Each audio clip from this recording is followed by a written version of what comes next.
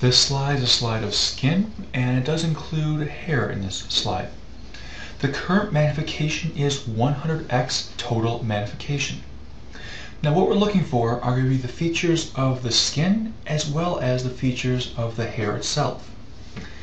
So if we look, let's start off with seeing three individual hair and hair follicle structures. So in two of them, you can actually see the hair inside the hair follicle.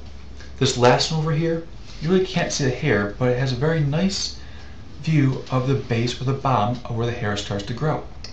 So if we kind of zoom in on that,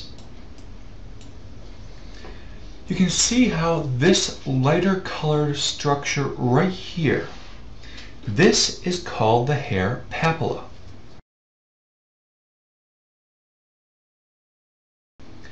Now just surrounding the hair papilla, these dark colored cells, this is going to be the melanocytes. Now the melanocytes are where the pigmentation is being created. This allows for the coloration of the hair.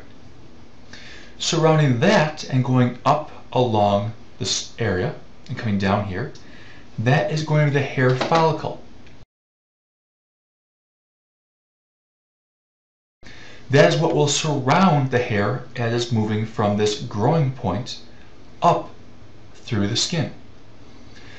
So you have the hair papilla, the melanocytes surrounding it, then you have the hair follicle around the outside. Surrounding all this tissue, you see it kind of looks haphazard out here. This is all dense, irregular tissue. That means we're down in the dermis of the skin. If we move to a different hair follicle, we can see this one, for instance. Because it's cut in a different plane, you really can't see the hair papilla down here. But what you can see is the actual hair itself within the hair follicle.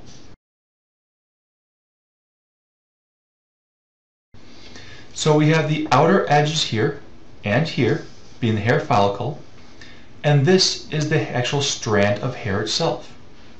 You have these kind of reddish tinged cells inside. That is a portion of the medulla of the hair within the hair root.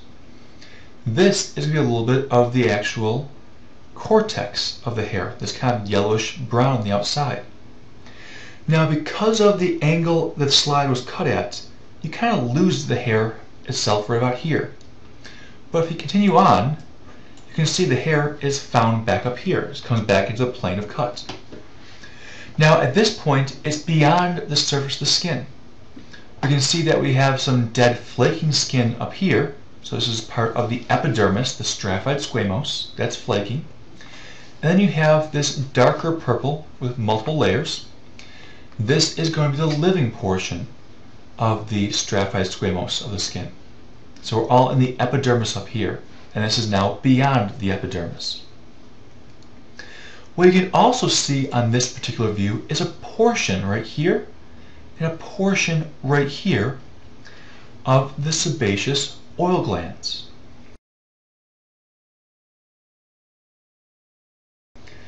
Now another slide shows a little bit better the sebaceous oil glands, but you can see a little tip right here to start with. Now the sebaceous oil glands will actually allow for secretion of the oil into the hair follicle, and that can travel up the shaft to the surface of the skin.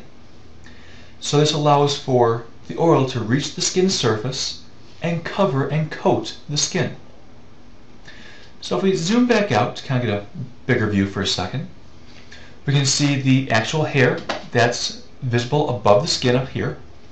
We have the dead cell layers of the stratified squamous of the epidermis.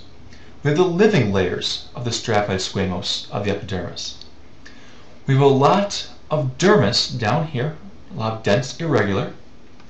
You can see the hair follicle on the outside edge here and here, with the hair itself within, that's the root of the hair.